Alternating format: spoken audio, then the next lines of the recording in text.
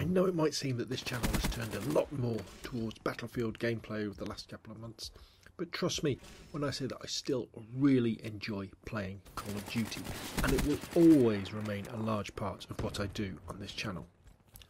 I do have to say though that taking the time to learn how to play Battlefield, the different mechanics, strategies and tactics of that game has helped me immensely with my Call of Duty Black Ops 3 gameplay. The two games may look similar, but Battlefield forces you to slow down and think about what you're doing a lot more, because the mechanics of the game simply do not let you take on multiple enemies at once and win gunfights unless you're very lucky. With Battlefield, where you position yourself is so important, as is working with your team and squad mates, which enables you to take those objectives, score more points, and in the end, win the game.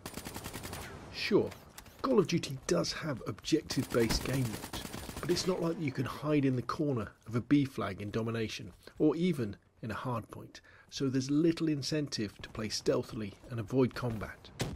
In Battlefield though, you can choose to work in the shadows and capture points without firing a shot, to move around supporting your teammates with ammo and med packs and yet still get a high score without killing many enemies. Call of Duty, however, is much better when it comes to the mechanics of a gunfight.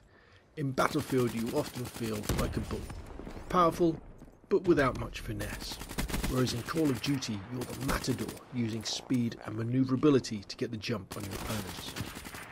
Team Deathmatch in Call of Duty, I think, is an unsurpassed first-person multiplayer experience. If you can become proficient with the weapons and movements and get to know the maps and spawn points, you're guaranteed to have a great time. Practicing in Call of Duty is rewarded with better performance in an almost unconscious way. It's all about baking in that muscle memory and riding that wave of subconscious skill that helps you rise above the competition. What is hard to learn in Call of Duty though is patience and tactical awareness. Everything is happening so fast, and even if you do die, it doesn't really matter because you can be back in the action in a couple of seconds. In Battlefield though, get killed, and unless a teammate revives you with a defib, you can have a considerable wait before you can get back into the action, taking on enemies or capturing that objective. So if you want to enjoy Battlefield and not experience it as a running and dying simulator, you need to slow down and think a little harder before you dive into the action. And you can bring those learnings across to Call of Duty and be a much more considered player there too. Okay, so that's enough from me. Please put any questions or comments down below. Hit like if you enjoyed the video. Subscribe if you'd like to see more of the same. Thank you very much for watching, and I'll see you again soon.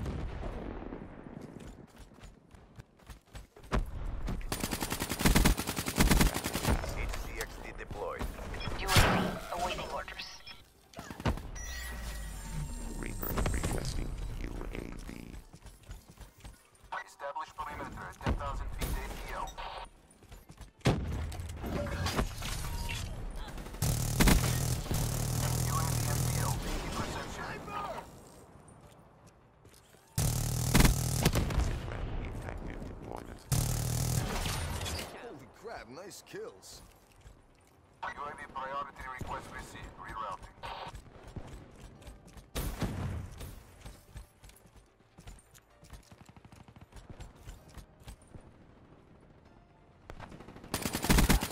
Enemy down.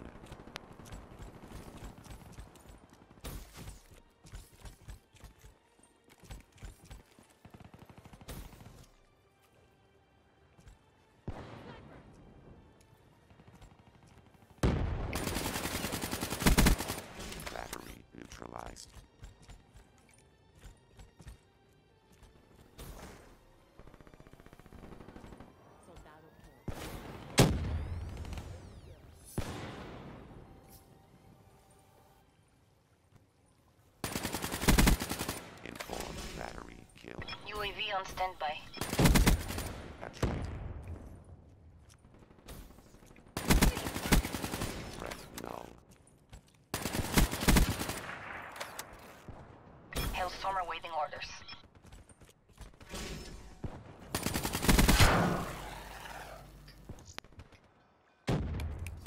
Hacker requesting help strike.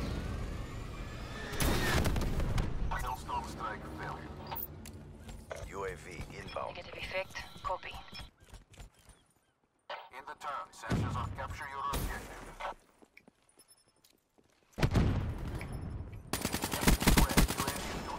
No medals for second place. Crush them.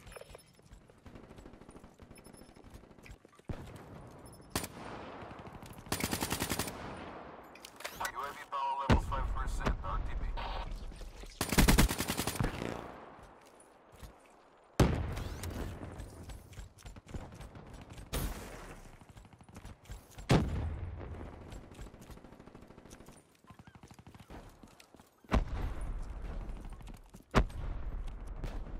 Friendly care package incoming.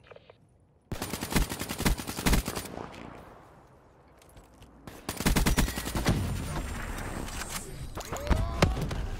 Threat down.